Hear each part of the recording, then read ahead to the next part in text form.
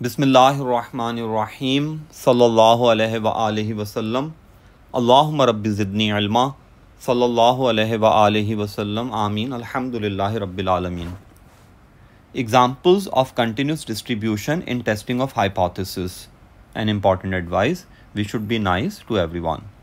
This question is from March 21, paper 6-2, question 3. An architect wishes to investigate whether the buildings in a certain city are higher on average. So he is looking for an increase in mu.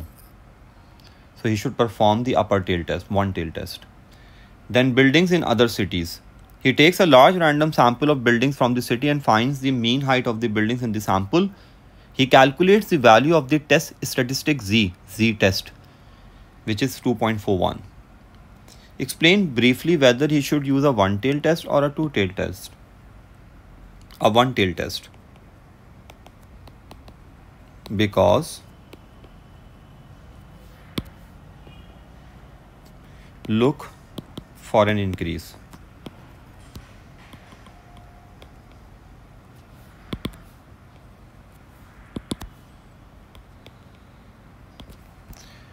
Carry out the test at the 1% significance level. So we need to check what is the value of 1%. Either from calculator or normal distribution table. So this value is 2.326. This is known as Z critical. If you are using calculators, put 1% directly. If you are using normal distribution table, then find phi inverse 0.99. And you need to compare these two values. This with this. You need to write as 2.41 lies in critical region. See, 2.41 is here because it's greater than 2.326.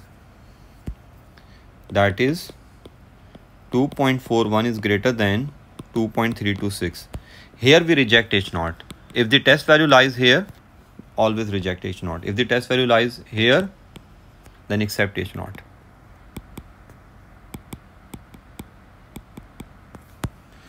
So reject H0. That is sufficient evidence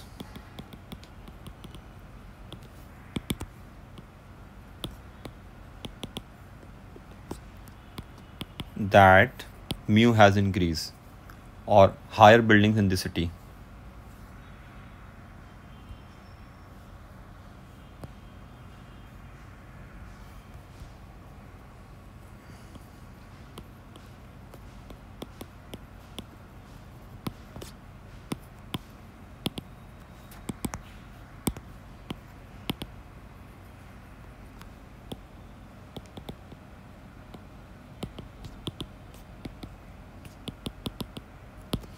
So this is the way to write the conclusion.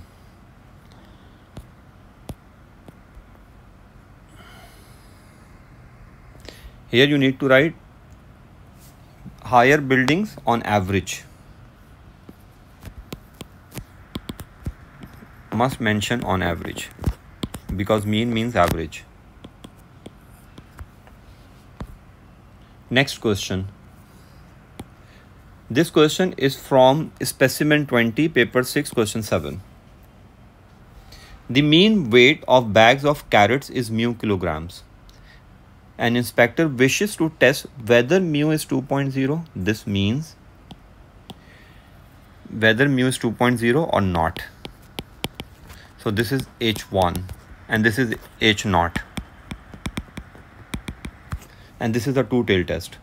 He weights a random sample of 200 bags and he got these results. So here we need to find mu cap and sigma cap square as well.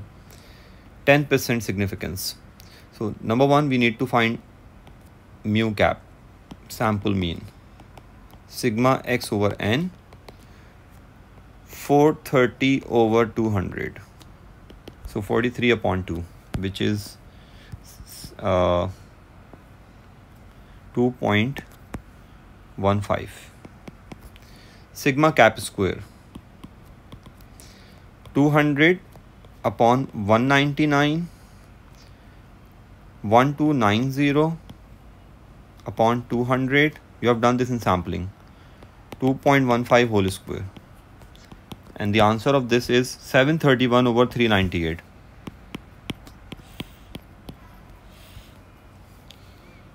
Now we need Z test. Since population is unknown and sample size is large, as population is unknown and NS is 200, that is large, so this is the application of CLT, central limit theorem.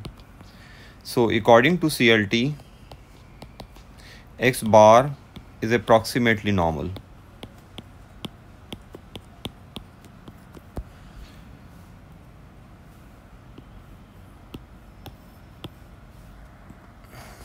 One minute, let me add one page. Okay, so X bar is normal, approximately normal, with mean 2.0. This is the mean 2.0. First write H naught, which is mu 2.0, and we write this value here. Remember, this is the value of H naught. Sigma cap square is 731 over 398. And NS is 200. So this is the distribution of X bar. And H1 is mu is not equal to 2.0. Now we need Z test. This is the formula of Z test. X bar minus mu over square root of this quantity.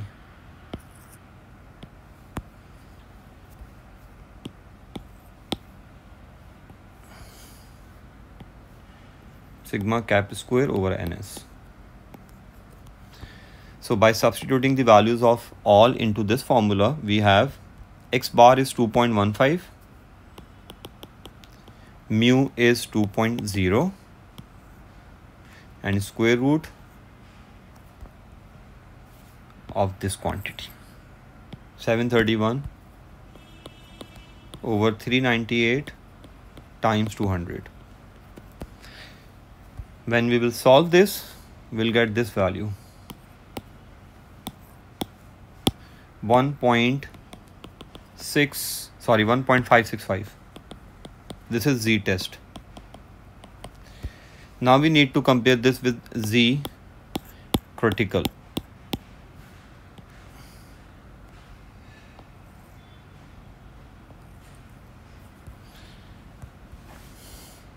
The significance level is 10%, which is divided into equal parts because it's a two-tail test. 5% here, 5% here. And this value is 1.645. This is minus 1.645. Since we are getting positive value, so we will compare this value with this value. So by comparing these two values,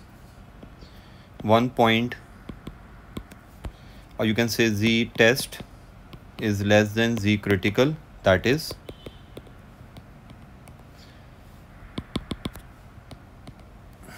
1.565 is less than 1.645. So accept H naught because your value is here.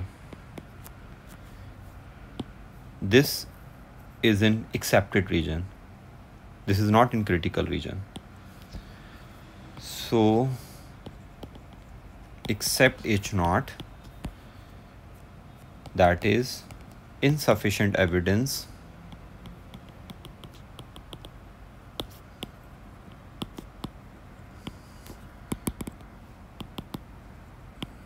to say that mu has changed. there is no evidence to say that mu has changed. This is the way to solve questions of these types, continuous distribution. First we got x bar, then we got sigma cap square, and then according to CLT we wrote the distribution of x bar, then we wrote h0 h1, then we got z test with the help of this formula, and then we compared this z test with the critical value. This value lies here.